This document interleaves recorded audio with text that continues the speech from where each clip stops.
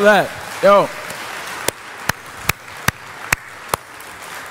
Man, I don't know about you guys, but thank you for the hand claps because I am so excited about what God is doing through Lake Forest. If you do not know me, my name is Terrell Huntley, and I am, in fact, the lead pastor of Lake Forest University City, which we are calling U City. All right, and so I'm just so honored to be a part of this Lake Forest family. And if you are watching online, a special welcome and special thanks to you if you are on the couch, on the beach. I'm jealous. If you are on your phone watching, hey, thank you for joining us this morning. Like I said, I am Terrell Huntley, and I am 34 years old. I feel like that's old because my body is deteriorating. I have like this crick on the side of my neck that won't go away. So if you know any home remedies, just tell me after service. Shoot me an email. I love music, as you may know, and I just love people. And so that's a little about myself. I also have a 4-year-old son named Roman. If you could see here, here's my beautiful family. Man, I don't hear any ahs. Oh, that's a little one. That was a little one. Thank you. I appreciate that. No, this is my 4-year-old son. He is one of the sweetest boys you will ever meet, but he's also a big inconvenience.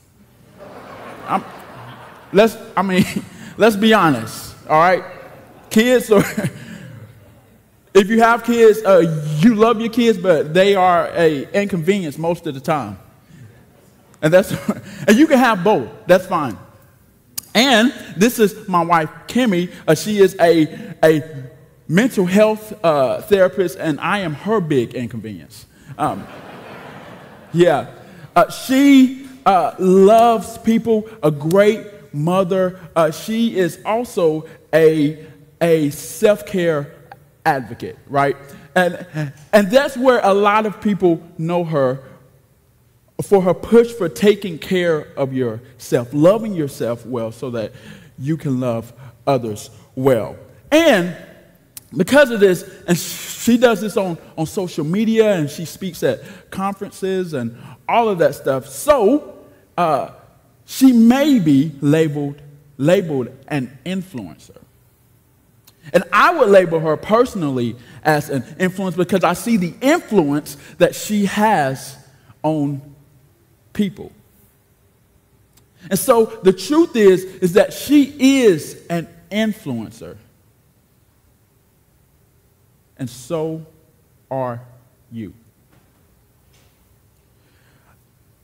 See, there are many influencers in this world, and you may know these people here.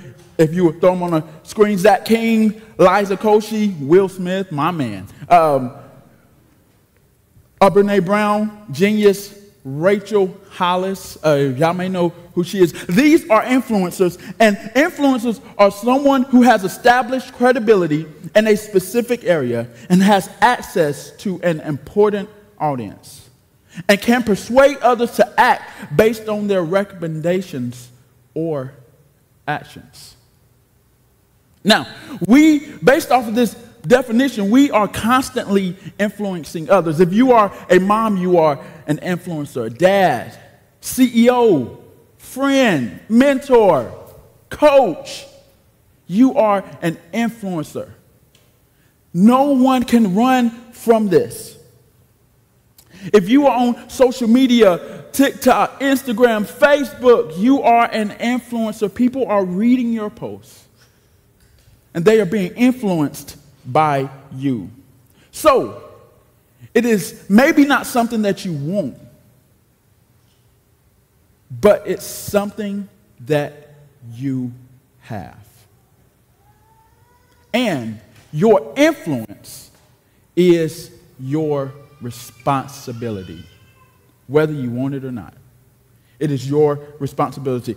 Just like the president of the United States, at any time, we can feel their influence. We can feel the presence. They influence the the country in a certain way, good or bad.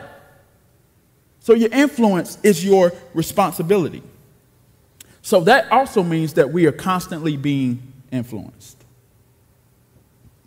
And so with this responsibility, a lot of influencers ask, who am I influencing? But I think the more important question is who is influencing you? Now, let's look at one of the greatest influencers in the Old Testament, perhaps the entire Bible. Her name is Deborah. All right? How many of you, by the raising of your hand, know who Deborah is? Right. And this is why we are talking about her this morning. Now, to make it clear, one of the greatest influencers of the Bible is a woman. Just to make it clear, abundantly clear, one of the greatest influences of the Bible is a woman. And she's a whole leader out here of the Israelites. She's also known for her wisdom and her courage. And she is the only woman in the Old Testament known for her own faith apart from any man. Man, you have to realize how special this woman is. As a prophet, because she was a prophet, Deborah heard God's voice and shared God's words with others. This is very important. As a prophet, Deborah heard God's voice and shared God's words with others. Now, she had that ability, but guess what? Because of the Holy Spirit, we do too. Thank you. I thought that was good news. As a priestess, guess what? As a priestess, she led worship services like this, and she also preached. And as a judge, Deborah was one of the rulers of the Hebrews. And the role of a judge originated back when Moses appointed helpers to assist him in resolving arguments among the people. She helped judge situations. Now, we are going through the entire Bible this year called The Whole Story. And Deborah is found in the book of Judges. So we are landing on Judges, focusing specifically on chapters 4 and 5. Now, Judges was a messy book, man. If you love your dirty reality shows, the housewives of everything, read Judges. They were a messy people. And this is why they were messy. Because they didn't want to be influenced. They wanted to be the influencer. And this got them into a lot of trouble. Now, there's one verse that explains the whole book of Judges. Now, we are reading the whole Bible, so this is not an excuse not to read Judges. But if you don't want to, all you got to do is read this verse, and you're good. This explains the whole book. Now, here we go. And this verse is, again, the Israelites did evil in the eyes of the Lord. That's it. That's the whole book. The Israelites did evil in the eyes of the Lord again and again. See, the Israelites were a chosen people, handpicked by God, and so they could be a canvas for God to paint his character and his goodness to be displayed to the world. He wanted to use these people to show history and show the world who he was. But they did not want him. The Israelites, it's like my 4-year-old son and maybe a kid of yours. The Israelites, again, did evil in the sight of God. I would tell Roman to not do something. He would do it. He would do evil. in my sight. Now, I'm not the Lord. I mean, God is up here. I'm way down here. But I am his father. I am his guardian. Roman would continually do evil in my sight. And I tell him, Roman, stop doing evil in my sight. And then he just looks at me like I'm stupid because he doesn't understand what that is. But I'm like, hey, Roman, stop doing that. And Roman would do it. And he would do something bad while I'm watching him. And then I would have to do something I don't want to do. I would have to put him in timeout. And then he would ask me, Dad, can I come out of timeout? And I would say, okay, yes. I will have mercy on him and say yes. And then guess what he'll do? Find something else. Do something bad while I'm watching him. Then I would have to put him in timeout. Then he would do it again and again and again. This is what the people of Israelites were doing. But there is good news, though.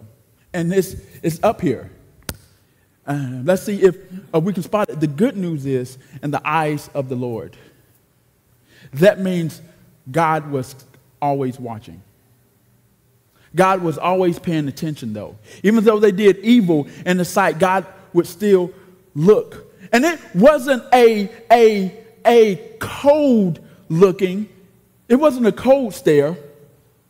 You know, just one of these.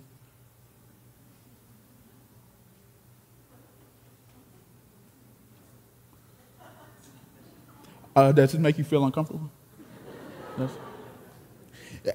It wasn't me, right? It wasn't this cold stare. It was a hopeful, passionate overlooking. It was a please get it right, like my son Roman, please get it right this time.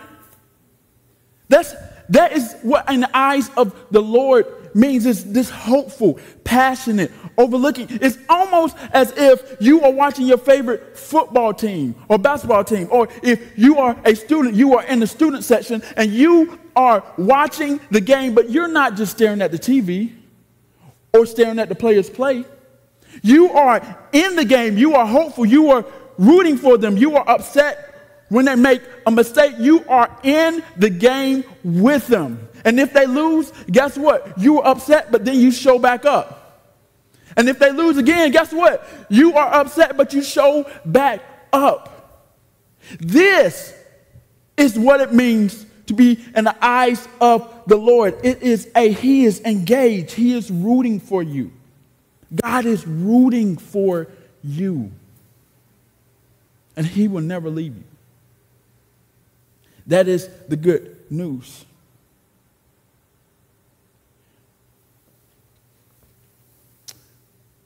So, because God's people chose to do evil in the sight, there were consequences. And the consequences were that they were sold into captivity. Different times, numerous times, that is what their time out was, that they were sold into captivity. They were oppressed. They were handed over so that other people can rule them. God put them in time out. And they would cry out to God like my son Roman would if he's in time out and say, please save me, take me out of time out. And I would hear him.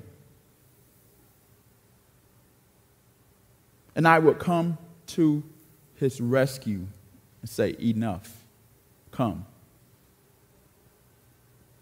And this happened several times, but there was a time where the people of Israel did this, and God said, I will save you, but I will send a force of nature, and that person is Deborah. So now we can hop into it.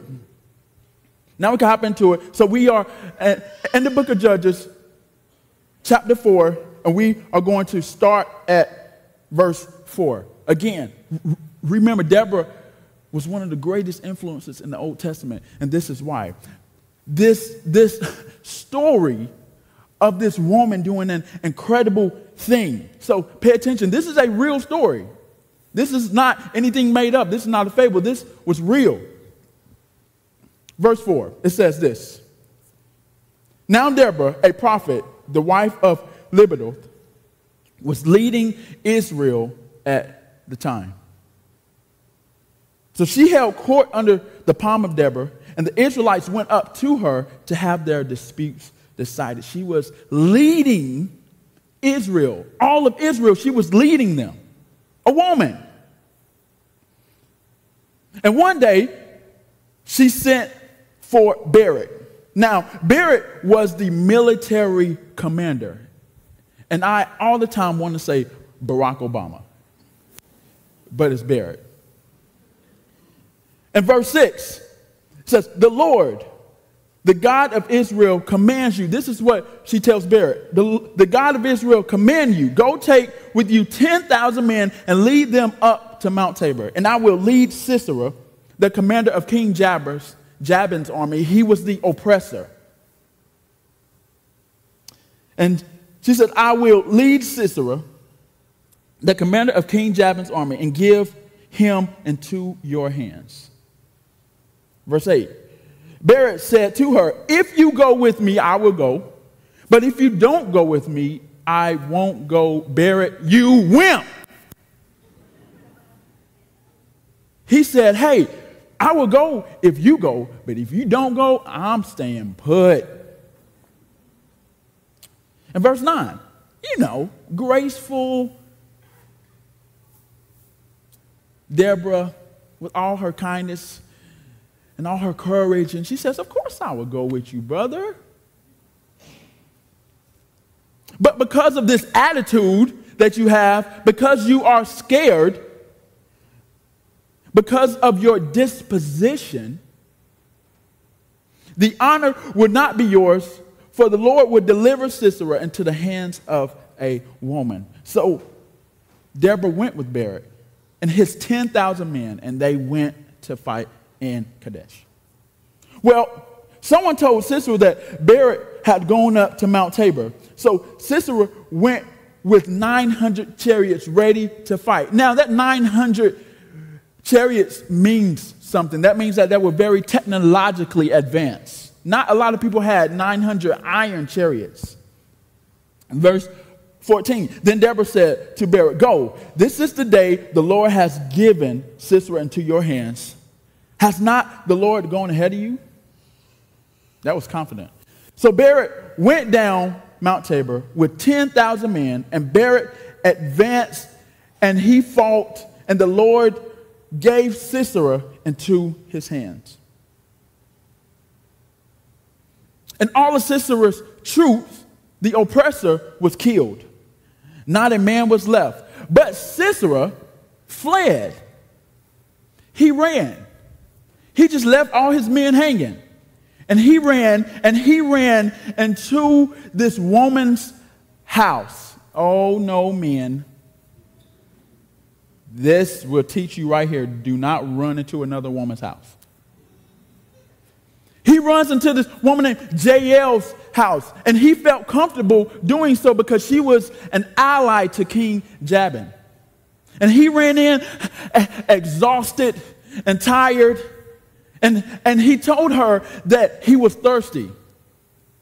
And he specifically asked for some water.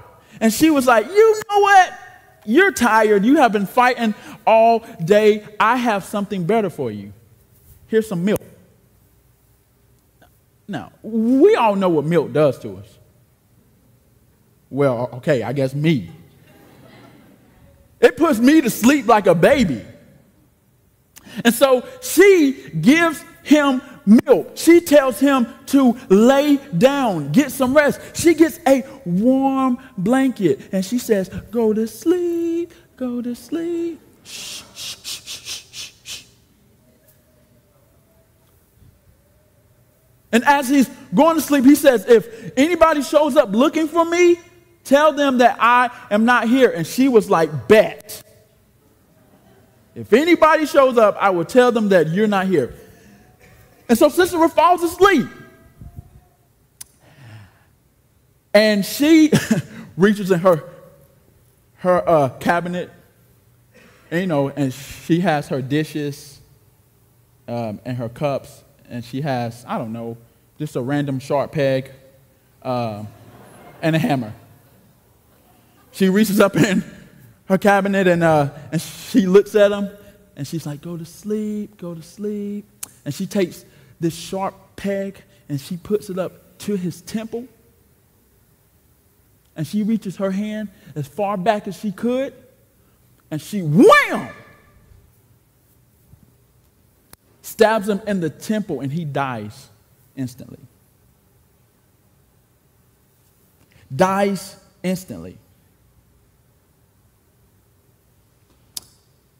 Then comes Barrett looking for Sisera. He's running up, hey, you seen Sisera? Because we got to fight, I got to kill him. And Jael says, ha, I beat you to it. I got him. Walk in here. Look. And Barrett walks in and sees Sisera dead on her little comfortable couch.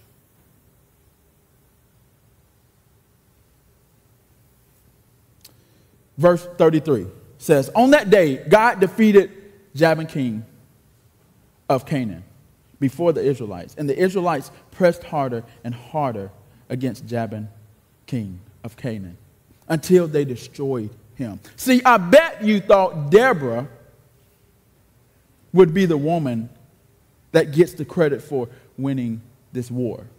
But no, it was a person who came out of left field, Jael. And that reminds me of how people thought Jesus would come.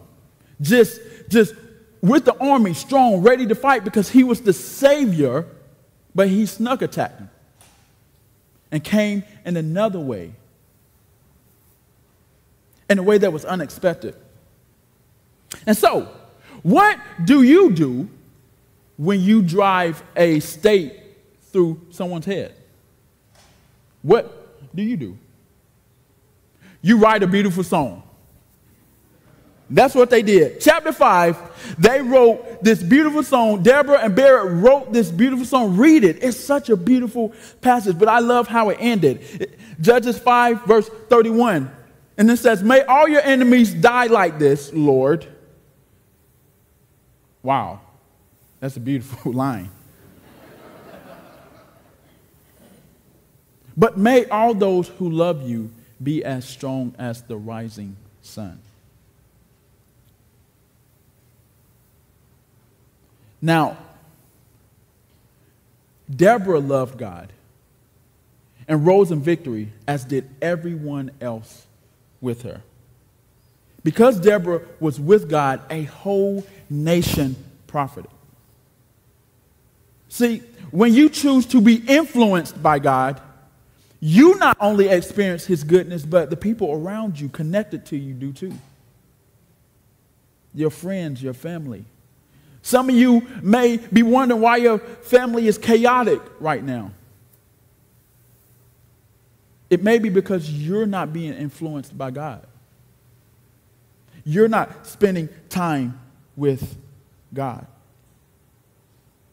I don't know about you, woman or not, but I'm inspired by Deborah. I'm inspired. Because if we look at other prophets would do this thing where they would go away, spend time with God, and come back. Go away, spend time with God, and come back. Go away, spend time with God, and come back. Moses did this. Jesus did this. Deborah did this. And I believe that anytime a person spends time with God, they are different. When I spend time with God in the morning, I'm different. I can tell the days I don't spend time with God and the days I do spend time with God. Do you allow yourself to be influenced by God?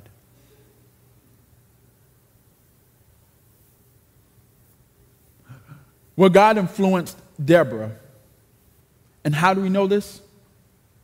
Because of her disposition. her swag, her poise, her character, how she carried herself, we know that God influenced Deborah. You know that person who just has a great calming disposition. And this is what a disposition is. It's a person's natural qualities of mind and character, the way they carry themselves. And your disposition is your influence. There is a person that you know that you just love being around because their disposition, and it influences you. Deborah's disposition was peaceful. And how do we know this? Because Judges 4, chapter 5 says, she held court under the palm of Deborah, and the Israelites went up to her to have their disputes decided. See, she was peaceful because she was the peacekeeper. Deborah was peaceful because she was the peacekeeper. Now, sometimes she had to be disrupting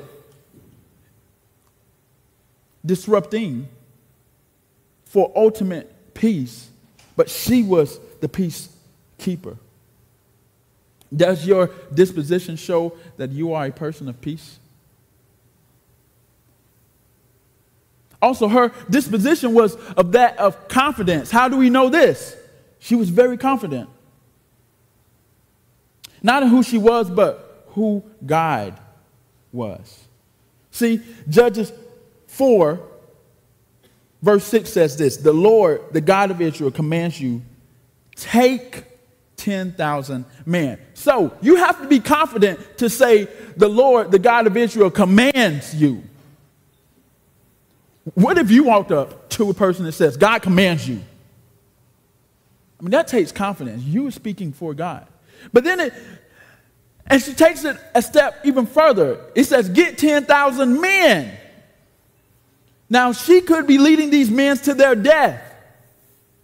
You have to be confident in who God is to put families at risk.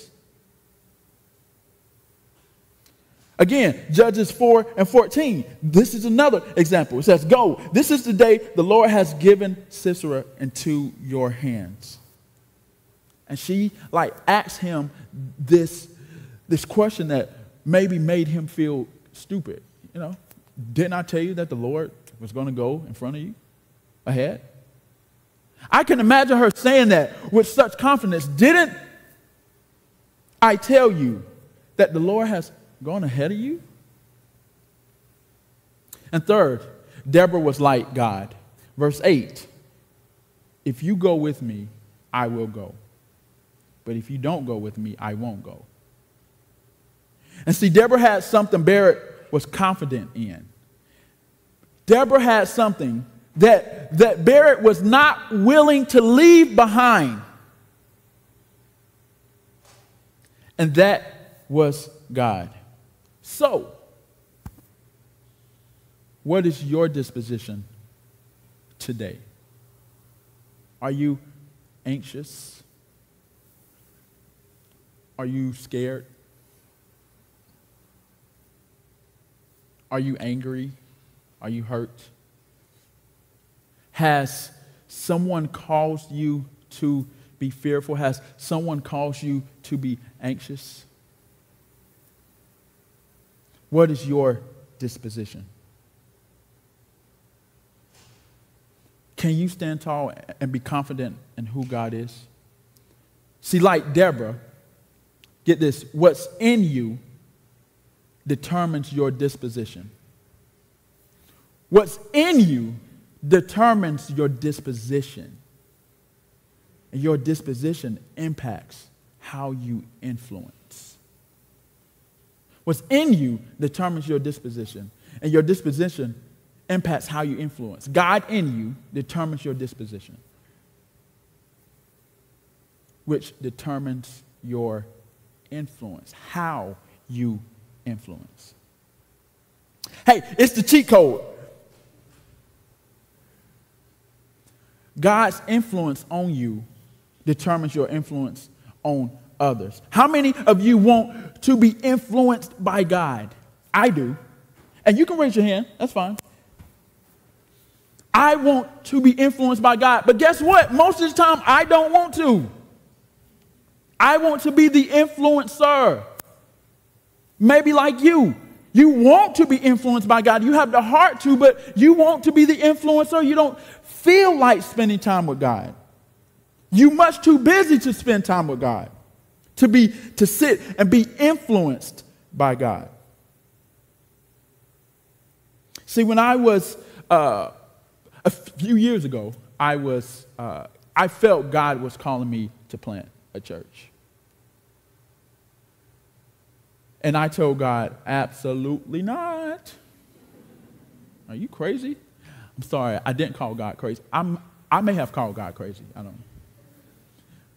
But absolutely not. No, there are a lot of churches around here. No. And I ran and I fought him on it. But then COVID happened. Years later, COVID happened, and God set me down. And he said, hey, you are going to plant. And I finally accepted it. I said, okay, I'm planting. But God, if I plant, I'm going to do this my way in my part of the city, the place in the city where I want to. And this will be the goal. This will be the mission. This will be the vibe. This will be how the church will form. And God said, absolutely not. No, God, but you hear me telling you this is what I'm going to do. I put my foot down, and he tripped me.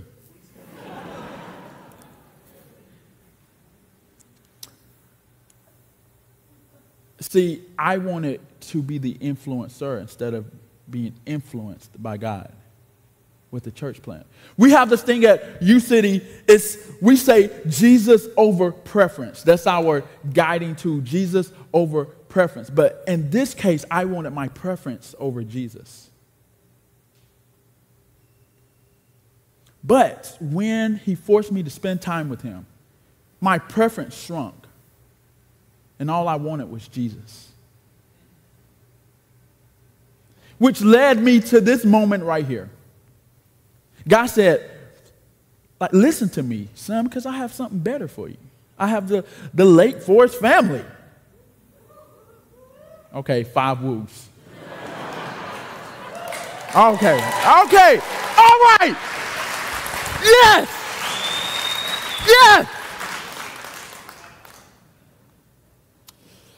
I just got so hyped I lost where I was.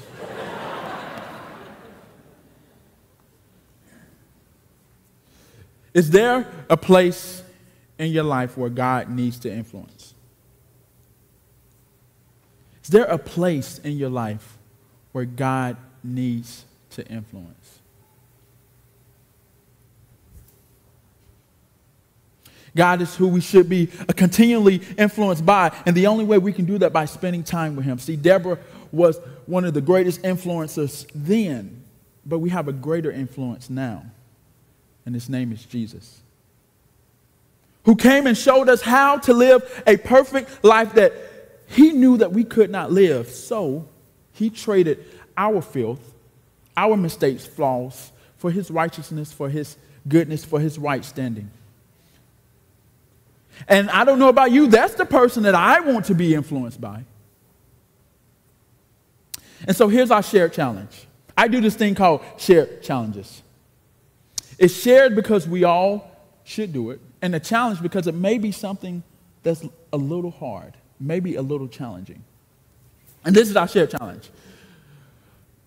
Go away.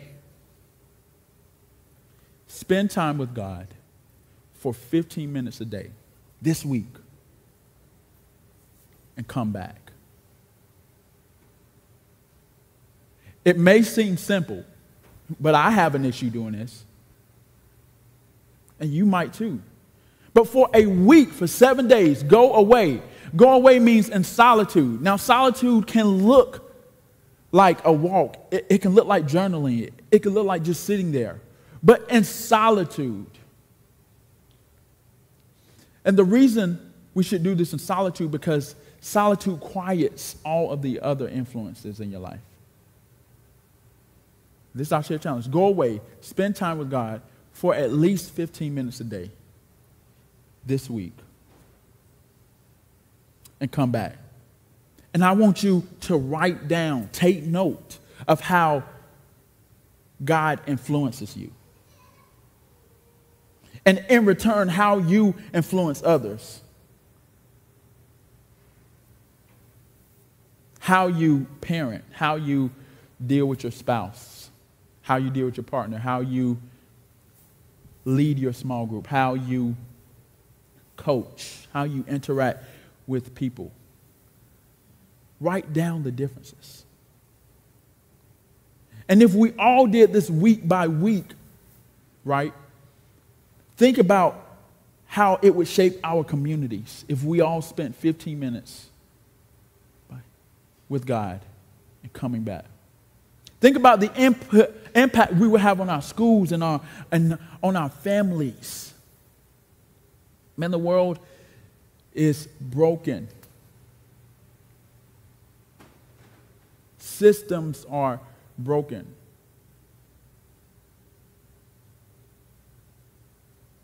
But think about this. If we spend time with God, if everybody did this, how would it impact your community?